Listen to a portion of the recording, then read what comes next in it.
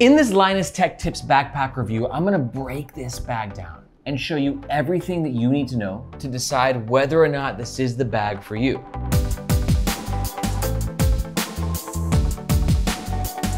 But you're gonna wanna stick around to the end, because on this channel, I've reviewed over 300 different bags, a lot of them tech bags. And if this bag is not for you, I'll make some alternative recommendations for bags that I think might better suit your needs. Let's kick it off by talking about the gist of the Linus Tech Tips Backpack review.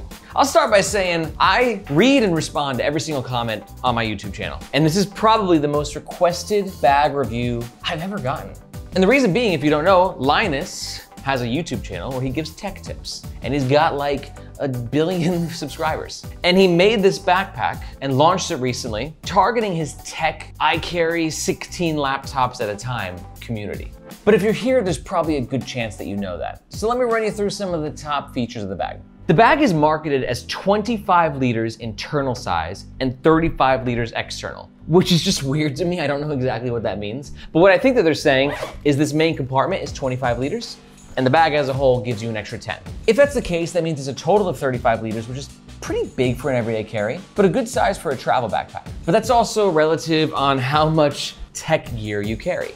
Because speaking of tech gear, the biggest selling point of this bag is its organization for its tech gear. Whether it's this super interesting like front door compartment, I've never seen this before.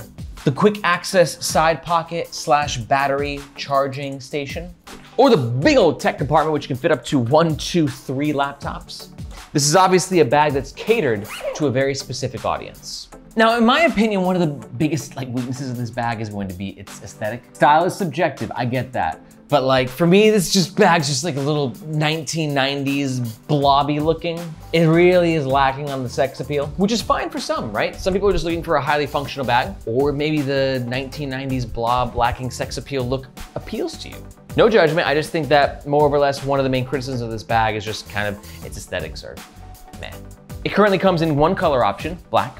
It's advertised as weighing 3.7 pounds. Yep, it checks out. My Amazon scale says 3.8 lbs, which for me is a bit on the heavy side, but I guess it's also okay considering the capacity. This is the bag when it's empty, and this is the bag when it's fully packed out on me. For reference, I'm 5'8", and I'm gonna pack out this bag throughout the entire review so you can see exactly what it fits. The bag comes with a limited lifetime warranty against manufacturing defects, which we're gonna talk about a manufacturing defect in just a minute. And for all that, as of recording, the bag runs around $250 US. Now, if at any point during this video, you're thinking to yourself, I love Linus. I love carrying 3 laptops. I love this bag. And you're gonna make a purchase, we do ask that you do so using the first link in the description. Reason being, that link sometimes has discount codes, but it always makes sure you get the best price. And it helps to support the Nomads Nation YouTube channel, which we greatly appreciate. Thank you. Okay, let's talk about the front of the Linus Tech Tips Backpack. First up, the branding. If you're here, it's probably because you're a fan of the channel, so the LTT stamp on the bag, you wear that with pride. Like, this man has given me so many tech tips. I want to show the world how much I appreciate those tips of the tech. But I do appreciate that it's black on black, a little more subtle that way. But honestly, it is a little bit louder than my personal taste kind of likes. Now, quickly, let's talk about the exterior material. This is polyester. Now, this polyester is 100% recycled and has a PU coating to ensure additional weather resistance. It's a very weather resistant material, but it should be noted it's not gonna be as weather resistant as a ballistic nylon, X-Pack, tarpaulin. These are like super high tech materials that last through like 3 monsoons back to back to back. This will keep your gear safe, but it's not going to be as extreme on the weather resistance as those more modern high tech materials and fabrics. Keep that in mind. First pocket, we got this top pocket right here, which when you open it up, has the bag's signature orange material. And this material in particular is a microfiber material, which means the bag gods that made this design are communicating to us that that's where we should put our sunglasses. Microfiber helps keep your sunglasses scratch-free, a little bit of padding for protection, and extra protected with a YKK PU coated zipper. Next up, let's talk about the door, because this is one of the more bold and interesting bag design decisions I may have ever seen. And then these other spots, so I'm gonna go ahead and throw a pen, tissues, AirPods, and this pocket is, I think, for Linus Tech Tips like screwdriver or some apparatus or tool that I do not have. So for me, a good spot for protein bar. Ultimately, it's a compartment that keeps you organized and prepared for anything. Okay, let's talk about the middle of the Linus Tech Tips Backpack. First up, one thing to note. I did a lot of research on this bag and a lot of people are about its standing, or what they say is their lack of ability to stand.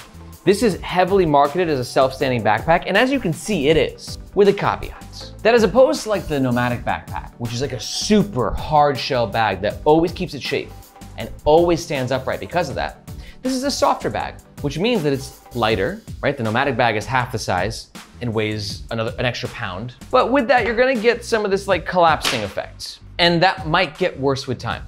Now, one way to offset this is to just make sure you have like some bulkier items at the bottom of the bag. For me, I always got a tech pouch with me. Throw that at the bottom. This is the Alpaca Vertex. It just gives it a little extra beef, right? And then now this bag is always gonna stand. But if you're looking for that bag that would always stand even when it's empty, there are technically better options out there. On the first side, we have some external lash points, good for attaching things with carabiner, which is included. Other side, we have this quick access side pocket. Yet again, YKK PU coated zippers. We're gonna talk about these other YKK PU coated zippers in just a minute. It's very important.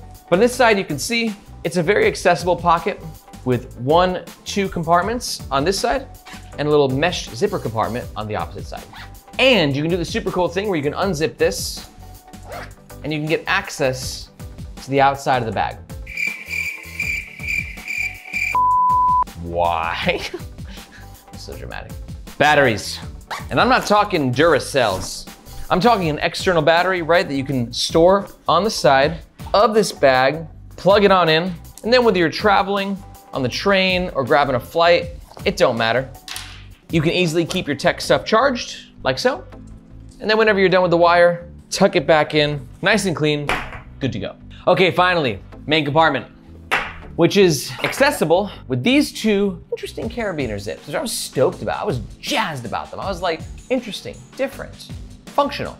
They still work as zippers, you can pull them, but they also have the ability to lock together, which isn't gonna stop a thief like dead in his tracks, but right, it will deter the thief. That's all we're trying to do here, people, just deter. But unfortunately, these zippers got a big freaking problem.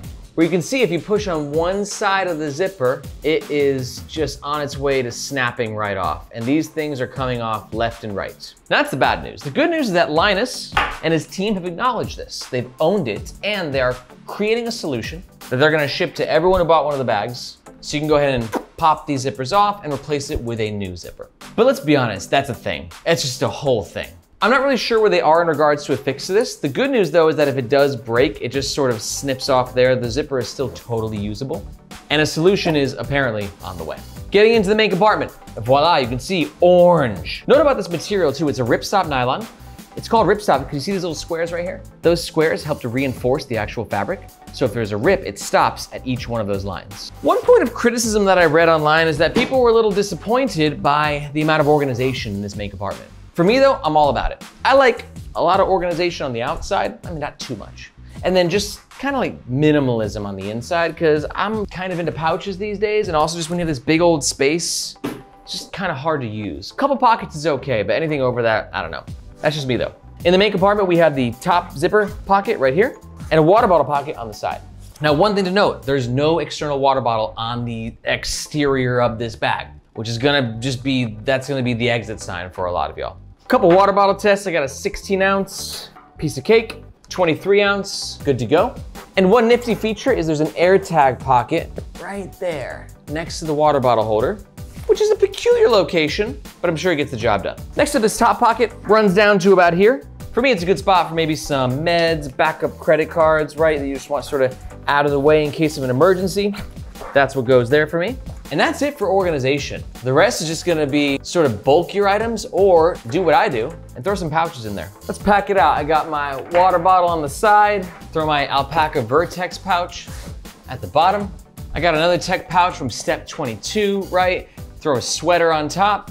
That feels like 25 liters, and that's it. Let's talk about the back of the Linus Tech Tips Backpack. First up is the laptop compartment. This is going to be a primary selling point for a lot of y'all out there. And that's gonna be for 2 reasons. One, because there's a ton of tech organization, and 2, because you can fit a big ass laptop in there. How big? I got this super old laptop that we're referring to as the Beast, and I'm just gonna tell you, it doesn't fit in the biggest laptop sleeve.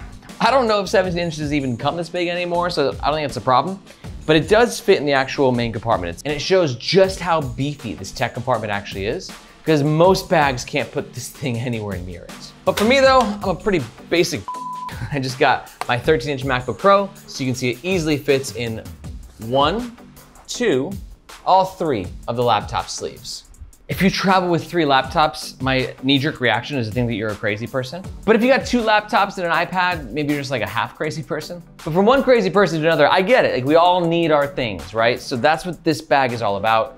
Be sure to check the Linus Tech Tips Backpack specs page to see if your specific tech gear fits into these specific tech compartments. And then on the flip side, we got 1, 2 pockets here, which is great for organizing other tech gear. Mouse, throw your keyboard in the middle. It's sort of a tech mecca in there. Plenty of organization. But it should be noted, this tech compartment is also accessible with the super fragile carabiner zipper cluster. I hope they get that sorted, because I know he's a creator who followed his dream to make a backpack, which I don't know if you know is exactly what I'm doing. I'm actually building a backpack here on the Nomads Nation YouTube channel. So I know, like, there's all these little decisions that need to be made, and it's a lot harder than it sounds. So I'm rooting for the Linus Tech Tips team that they can hopefully figure that out. And also, if you want to learn about the backpack that I'm building, check out the second link in the description below. From there, we have a top handle, tons of reinforcements. See these steel rivets right there? That enables them to have like a sexier kind of approach to enforcing and securing this top handle, as opposed to like a bunch of stitches. They just have these rivets. And apparently this can hold up to 175 pounds, but please don't put 175 pounds worth of gear in this backpack to test it. It's too heavy. From there, let's talk about the comfort. Comfort of a bag comes down to 2 things, shoulder straps and the back panel. Pros and cons with each. For the shoulder straps, we got lots of ventilation and lots of padding. You got this sort of interesting 2-fold strategy where you have the super jelly material at the top for additional comfort, and then a more basic ventilated sort of bottom to the shoulder strap. Now, I think that the shoulder straps are very comfy from a padding perspective, and that comfort is helped by the fact that you have a sternum strap. It's a pretty basic sternum strap, but it helps to readjust the weight of the bag from your lower back to your torso. There's no web holder, AKA dangle stopper, AKA the thing we hate most in the world on this channel. So this thing's gonna be flapping around a little bit, but the sternum strap is adjustable and removable. But one thing I'm not crazy about, personally, I like to wear my backpack very tight as possible. And for some reason, the Linus Tech Tips team added this additional fabric that connects the 2 straps before it hits the actual back panel. And this is peculiar. I've reviewed, as I've said, a lot of bags. Never seen one quite do this before. Usually there's a very clear separation between the 2. And the problem is this is sort of where your neck goes, right? Now, if you wear your bag loose or semi-loose, not gonna have any problems. But if you're like me, you wear it as tight as possible, you're gonna sort of feel that press against your neck. And it's not painful, just a little noticeable and strange. If you have a wider neck, like I'm a super skinny dude, you know, I'm 150 pounds, right? So if your neck is a little bit on the, let's say, girthier side, I've read online that some people are dealing with pinching issues. For me though, it's not pinching, it's not painful, it's just this thing where I'm like, that is interesting. I'd rather it wasn't there.